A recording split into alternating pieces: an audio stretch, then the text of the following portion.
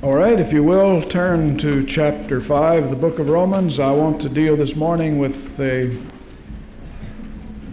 another aspect of what we're studying in our studies in Romans, justification by faith, chapters 4 and 5. We have set forth here a very profound truth, very profound doctrine, has to do with what is known in theology as original sin.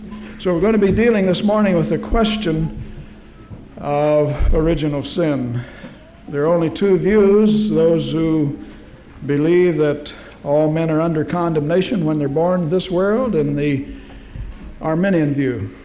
There's always the biblical view and then the Arminian view. And the Arminian view is that God condemns us because we sin, and for that alone, whereas the Scriptures show, and we intend to show from this passage and other verses this morning, that we're born under the sentence of death.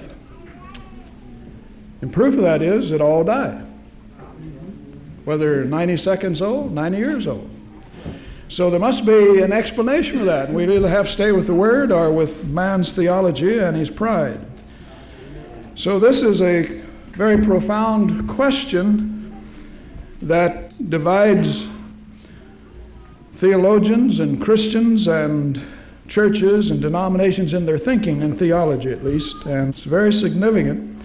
And if you've done any thinking at all about something besides just, Sunday school level of teaching, certainly this question must have been raised in your mind. Why is it that all die? How can I be charged with Adam's condemnation? And again, like many other teachings, whether it be election or predestination or the nature of man or whatever, we'll have to stay with the Word if we're going to call ourselves Christians. And it's pretty plain here that we all die, and we all die because Adam sinned. So what we have to do is to find out our relationship to the first Adam and the consequences of being related to him and to the second Adam, our last Adam, Jesus Christ. Wherefore, we begin with verse 12. We've already covered verses 1 to 11. Wherefore, as by one man sin entered into the world, and death by sin. That is, death came because of that sin. And so death passed upon all men, for that all have sinned. For until the law, sin was in the world, but sin is not imputed when there is no law.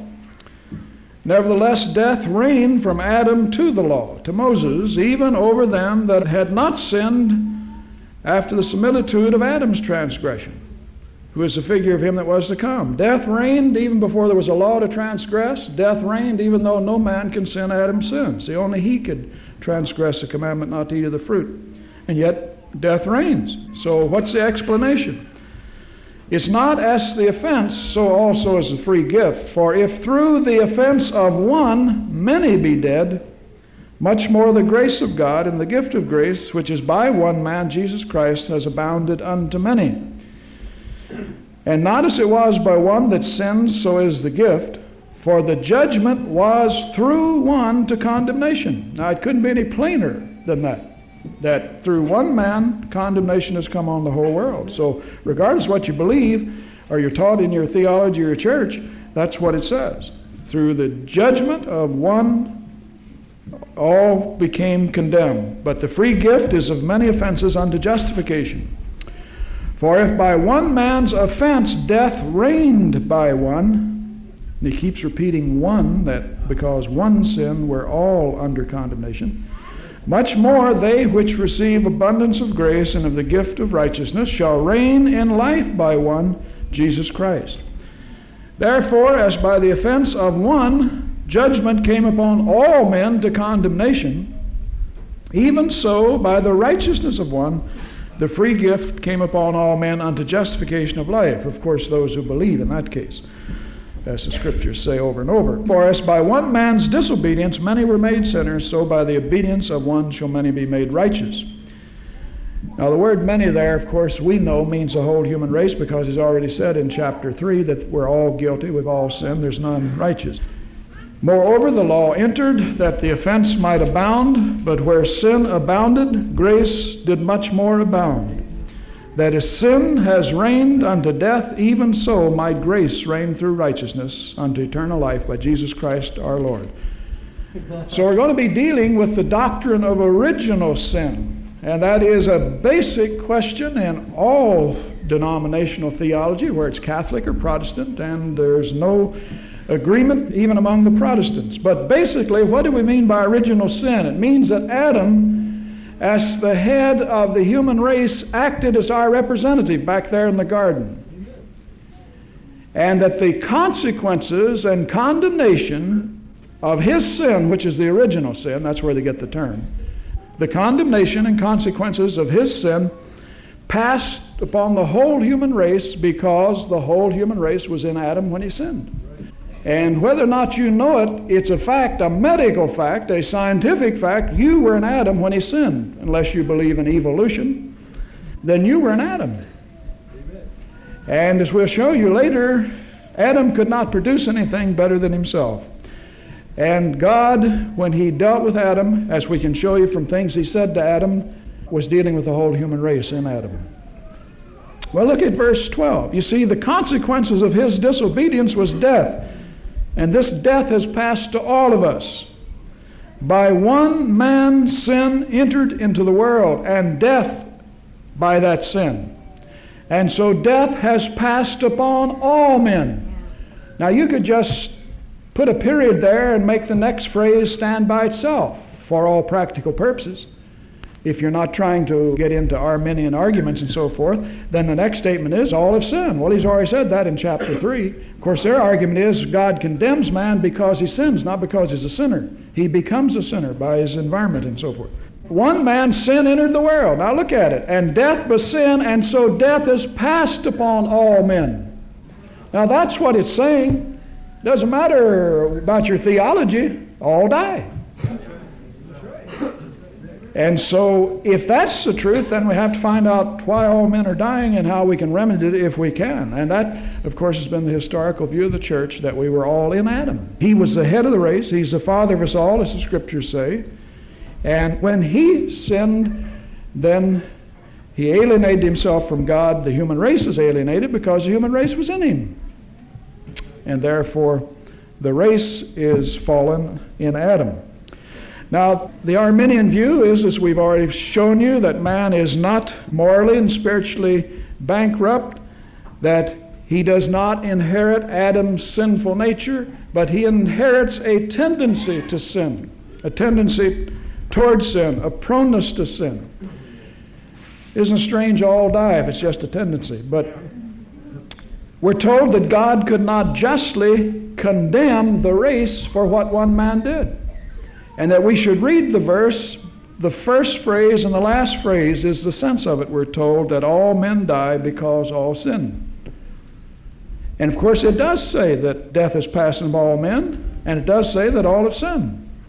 And it sounds very logical to say that's why they die, because they sin is why they die. That is, that's the only reason they die, because they sin. Sounds very logical, but logical and scriptural does not always mean the same thing. Because the phrase in verse 12 is that because of one man, death entered this world. And that death, he said, passed upon all men. And so logical and scriptural are not always the same thing, or do not always have the same meaning, because he's not saying there that death came because all sinned. He says death came because one man sinned. And death has passed upon all men. You could almost add it parenthetically, and all men are sinners, and all have sinned, because that's a fact too, set forth in chapters 1, 2, 3, and 4. And so the Arminian claim that, and that's where most people are, if they're doing any thinking about it in this age of shallow Christianity. Even the seminary where I attended, they did not believe that we inherit the sinful nature of Adam. Baptist seminary. And it's very hard to get people, as I say today, to actually take a biblical position on these deeper truths.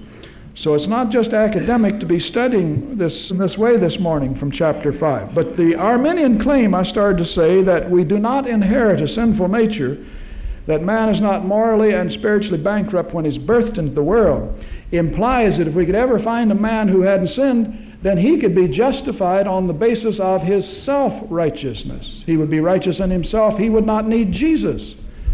Isn't there something working in your spirit when you just say that kind of reacts to such statements? That the whole Bible rejects self-righteousness as a basis upon which God will accept us. And not to need Jesus is not even words that a thinking person, a Christian, could even utter. If we just inherit a tendency towards sin, why is it we've not found a man somewhere who hasn't sinned? Then he could be justified by his own righteousness, self-righteousness. In fact, Paul said if there's a law that would justify a man by keeping it, then justification would come by keeping the law.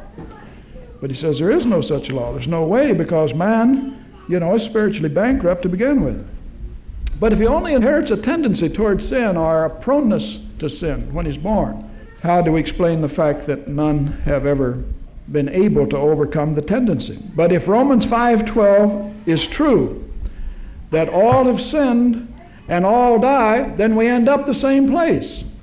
What does it matter if you're just going to, for sake of argument, whether or not you're born into the world with a depraved nature, a sinful nature, as the Scriptures show, if, in fact, all sin and all die? So we end up the same place. So we might as well stay with the Bible that says we're sinners by nature and choice. That's what the Bible says, sinner by nature and sinner by choice. By choice, all right, Romans 5:12 is the choice, for all have sinned. There's a sinner by choice. He didn't say all are sinners, he said all have sinned. We'll stay with that. There's a sin by choice. Isaiah 53:6, all we like sheep have gone astray. We have turned everyone to his own way. There's sinners by choice. But the Scriptures also speak of the fact that we are sinners by nature. In Ephesians 2 and verse 3, it says that we are by nature the children of wrath. By nature. That's what you are by nature. You're not good by nature. You don't just inherit a tendency towards sin. He says that we all had our life in times past in the lusts of the flesh, fulfilling the desires of the flesh, of the mind, and were by nature children of wrath. And many passages teach that, like Jeremiah 17:9, the heart is deceitful above all things and desperately wicked. Who can know it? That's the nature. He says the heart. He means the man, the person. He didn't say becomes that way because he inherits a tendency. Now, there are two unscriptural views that I'd like to mention this morning about the nature of man. One is the materialistic view, and the other is the idealistic view. And the materialistic view, which could be called the naturalistic view, is that man is simply a part of nature. There's no spiritual element at all. Death ends it all. At death, the personality ceases to exist.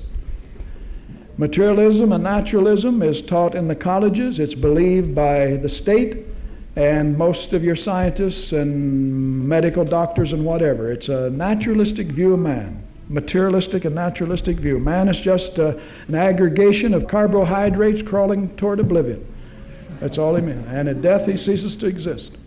Then there is the opposite, the idealistic view, which is the Arminian view, that man is a spark of the divine, and therefore he's essentially good in his nature. That man isn't depraved, he just inherits a tendency towards sin and becomes depraved, or becomes a sinner. They won't even use the word depraved. Man isn't lost, he simply strayed from the right path because of his bad environment.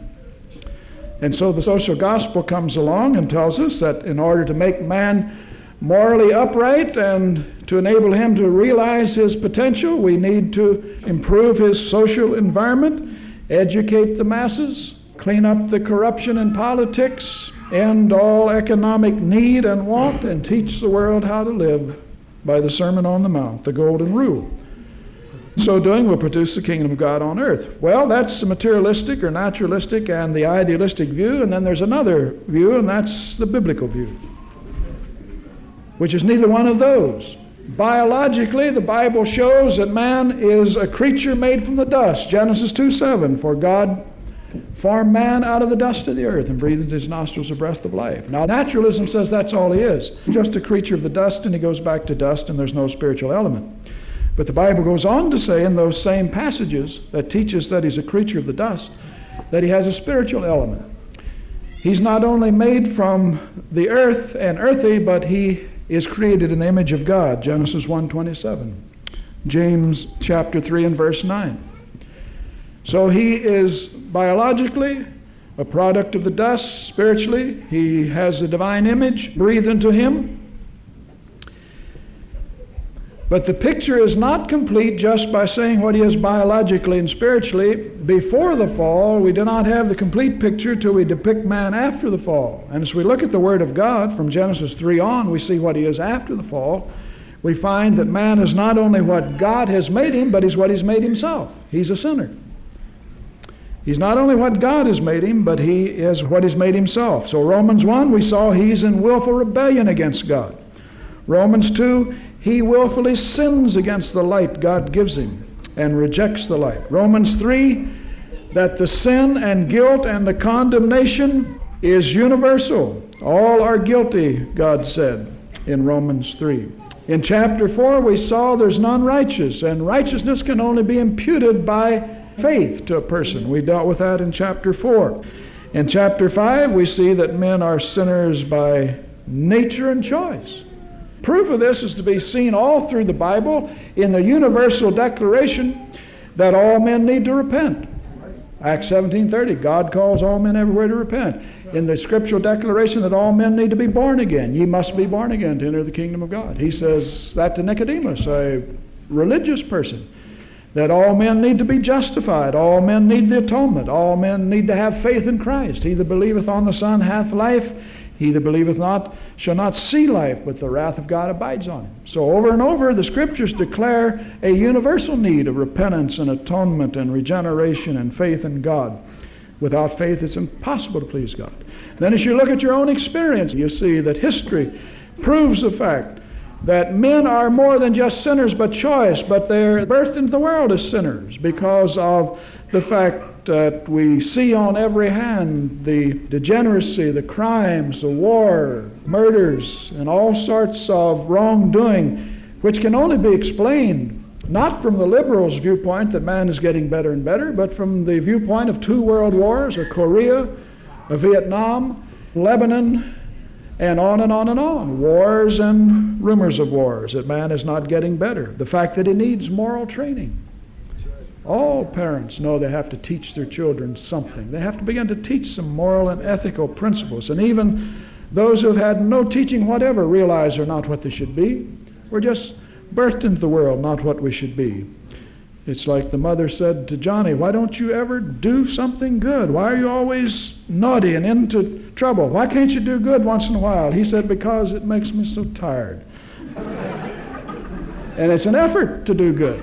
You don't have to do anything to just be naturally bad.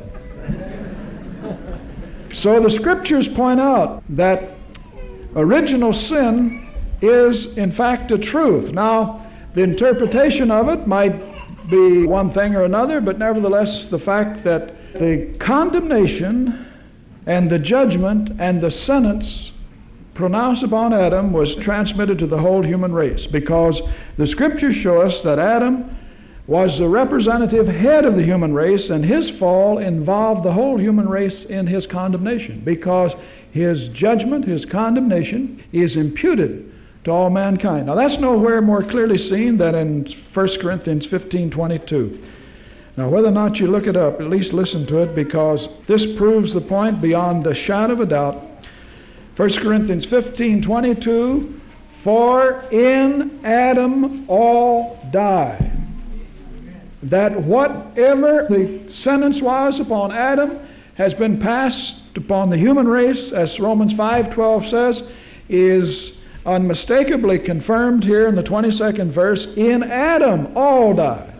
In Christ all are made alive. Sure, all who are in Christ, all believers, but we're not all in Christ unless we by faith are in Him, but the whole human race is in Adam. In Adam all die is a fact of Scripture and experience, because all die. Even the Scripture didn't tell it, you'd know something's wrong. And so we either have to settle the question on the basis of what the Bible says or on the basis of man's theological opinion, which as often as not just runs you up some stream to minister to pride or people's feelings or something else. I mean, just some mothers don't want to be told their little children are not angels. I've actually had people bring a child to me for help, and I'd suggest they need deliverance to help. Oh, get mad at you. You're saying my child has demons? Well, I said I didn't exactly say it that way, but there's a spirit oppressing that child, an evil spirit. And get mad and want to fuss and argue and probably do more than that if they could get away with it. So theological opinion sometimes just ministers to what people want to hear, pride. But friends, the Word is pretty strong. That God regarded Adam not just as an individual, but as a representative of the human race. Now you go back and read Genesis 1, 2, and 3 and see if he didn't. Was he only speaking to Adam when he said, be fruitful and multiply? Well, if he had, you wouldn't be here. But the human race, his descendants, believed and believes God's talking to us as well as Adam. But he didn't say it to you, he said it to your Father who represents us. We were in him when God said that. Was it only to Adam that after he sinned he said, in the sweat of your face you will eat your bread? Or do we all have to labor to make a living? Well, you can answer that without even hesitating. And was he only speaking to Adam when he said, out of dust you were taken, dust thou art, and to dust thou shalt return? You're going to die? Was he only speaking to him or to the human race? And so by virtue of the fact that the consequences of Adam's condemnation is experienced by the whole human race must mean that God was dealing with the race in Adam. And that alone explains 1 Corinthians 15:22. In Adam all die. Why should we die because we're in him? Well, he's telling you all through the Word of God why you die. In Adam, God was dealing with the race because the race was in Adam. You were in Adam. It could actually be demonstrated if we had the knowledgeable ability to do it, because it's a scientific fact that you can do it. If it were possible to trace your genes back to your ancestor, and any medical scientist or anyone else knows that genes are transmitted. That's what transmits the characteristics of whether you have curly hair, any hair, blue eyes, brown eyes, tall, short, fat, or thin, by your genes. If they had a way to scientifically check it, you'd see that the genes in you go right back to your parents, Adam and Eve. Of course, I recognize that you could only go back so far today because evolution is taught in most of the schools, so they won't hold to that theory. But the point is, you were in Adam. And the fact that the Bible says all men die because they were in Adam doesn't say because they sinned, because they were in Adam. Certainly they die because of sin. We know that. So that's taught all through the Bible. But we're getting back to the cause of why we die. Because why wouldn't there have been one man, one woman somewhere, and some were called righteous in the Bible, like Job. And some of the women that we could mention, Samuel's mother, devout people, we could mention, why couldn't just one of those have gotten over the tendency to sin? And so by virtue of the fact that the Bible says all are dying, then it must mean that we're not just sinners by choice, but that we're sinners by nature. God does hold us personally accountable if we sin. That's the teaching of the Word. That isn't what we're saying. But what starts the thing moving? What is the source and cause of all of this evil? And when you get into the Word of God, you see Ephesians 2:3, by nature we're children of wrath. By nature we are. Psalm 51:5, David, God's choice, said, I was shapen in iniquity, and in sin did my mother conceive me. And Jeremiah 17:9, the heart is deceitful above all things and desperately wicked, who can know it? Psalm 58:3, the wicked go astray as soon as they're born, speaking lies. Now, do you know any righteous born into the world? Of course not. It's just another way of saying that men are born into the world as cute little babies, baby boys and girls, going astray as soon as they're born. Because you don't know anyone who didn't go astray. And I don't know what you mean by going astray, because anything that is not right is going astray. And those little angels have all sorts of methods to prove to you they're not angels. Oh, we've gone through that before, haven't we? You can just have one of your own and you'll find out quickly enough. But that doesn't mean that they are as newborn babes personally guilty, which brings us back to the fact that something is wrong with our natures because infants, innocent, who've never sinned, die many times, right at birth. Maybe they'll take one breath or two, and have never transgressed anything. He's already said here in the chapter that sin wasn't even imputed when there was no law to transgress, but they died anyway. Why do infants die? Except Romans 5:12, 1 Corinthians 15:22 give us the explanation. For by one man sin entered the world, death by sin, and death is passed upon all men, whether 90 years old or 90 seconds. 1 Corinthians 15:22, in Adam all died. Then if you'll note in verses 12 to 14 of Romans 5, that he makes a very profound observation here. He said in these verses that guilt for transgression of the law was not imputed, because where there's no law, you can't be charged guilty of transgressing it. He said sin was in the world before there was a law. Nevertheless, he said sin was not imputed until the law came, but he said, nevertheless, death reigned from the creation of Adam till the law, Moses, who gave the law.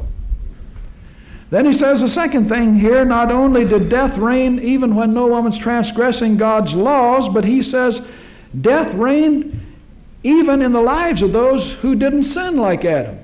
In other words, he's the one that caused the problem. He's the guilty one. No one has ever committed Adam's sin but Adam. No one could. Well, the only explanation is we were in him when he sinned. And 1 Corinthians 15:22 plainly tells you that in Adam all die. And so we have to stay with the Word. The consequences of Adam's sin as the head of the human race is imputed to all men, inflicted upon all men, charged to all men. Whether a person likes it or not isn't going to change the fact that they're all dying. And whatever your opinion is about how you die, the result's the same. So we may as well stay with the Bible. We're going to end up in the same grave. And that says, the Bible, none righteous. The Bible says all have sinned. The Bible says the whole world's guilty. All this is in Romans. We're not even out of Romans telling you that. Romans says that even if sin was not charged to you, if there was no law that you could transgress, you would still die. It says that even if you can't sin the sin of Adam and become guilty and bring death into this world, death is already here. It's already passed upon you. So we might as well stay with the Word. So you aren't given the choice whether or not you can be born. You're not given the choice after you're born whether or not you live or die, because you're born under the sentence of death. Over and over it is said that we are condemned because we're in Adam. You're not given any choice about that. The only choice you're given is to believe the gospel and to break that awful chain of death that is running throughout the human race. So the Scriptures will show you that all men are in Adam, and because we're in Adam, then what happened to him is going to happen to us. Amen. Whether people like it or not, some of them, it's going to happen anyway to them.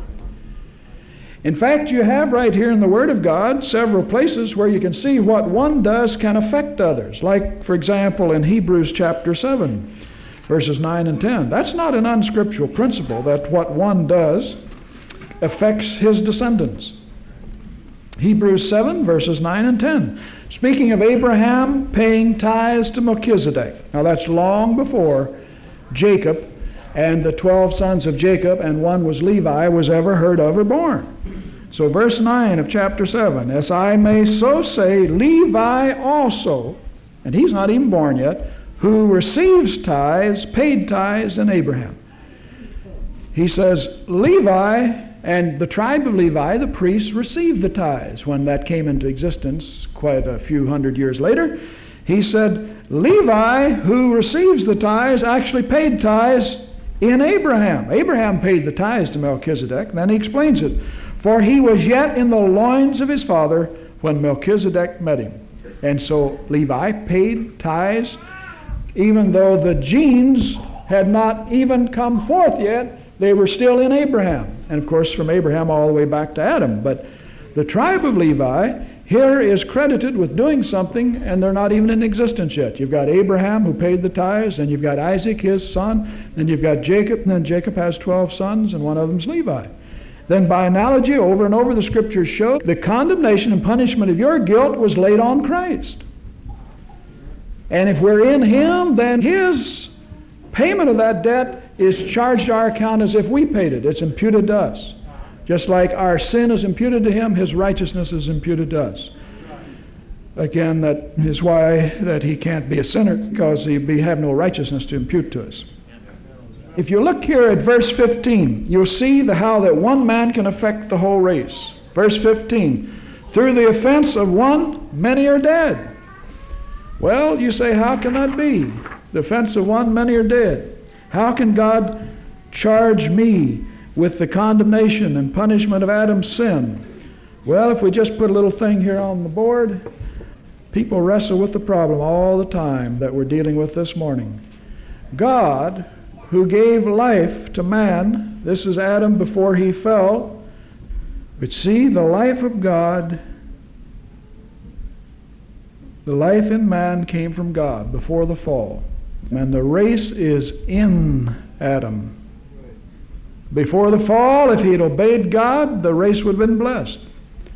The race is in Adam. Had he obeyed God, that life would flow through Adam to the whole human race. But when Adam sinned, it's so simple. It just severed the connection. And there's no way that the race can have any life, because the one through whom God was giving the life physically and spiritually is alienated from God and cut off. And the only way that you'll ever get life again is to see that God came down, and the cross makes the connection, and this now becomes the last Adam, the last man or the last Adam. If we're in Him by faith, then the life is flowing again from God to man. Just as Levi paid tithes in Abraham, so we're condemned because we were in Adam. And when Adam sinned, the connection was severed. He was alienated from the life and blessings of God, and he could know nothing now but hardship and death. Make it on his own. That isn't the whole story, of course, because God came seeking man, and He sent the last Adam to restore the connection between God and man through the cross, through the blood of the cross. But verse 15 is clear. Through the offense of one, many are dead. Then verse 16, for judgment was by one to condemnation. By one. Tell us we can't be condemned and judged for Adam's sin. Well, it says right there, that's the whole basis of your being judged and condemned. For judgment was by one to condemnation. Verse 18, by the offense of one, all are condemned. By one man's disobedience, many were made sinners. So all who are represented here by the first Adam die. And who does Adam represent? The whole human race. And all who are represented by the last Adam live.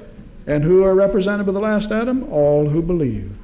So the only question this morning is not how you got that way and what is the theological explanation of it, but what can I do about it, because both from Scripture and experience I find that all men die.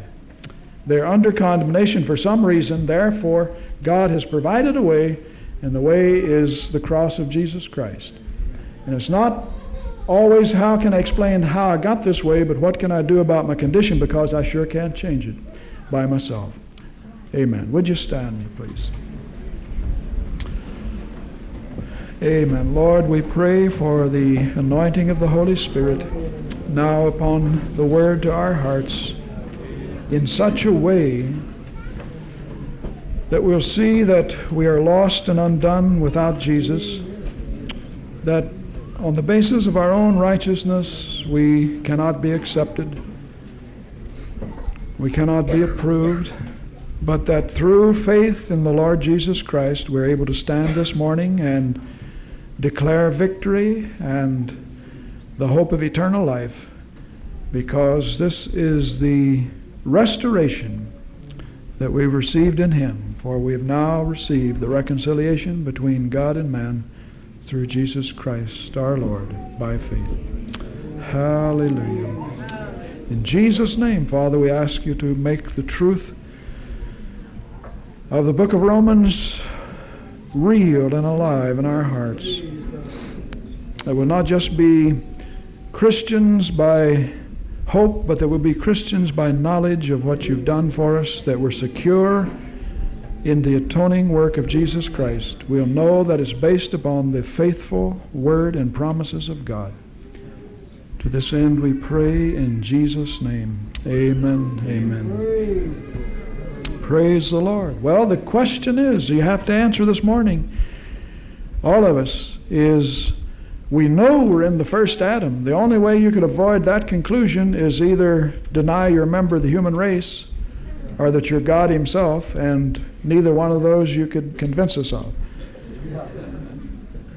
And so the only conclusion is, since you're in Adam, you're faced with death, that in Christ you can be made alive. Amen.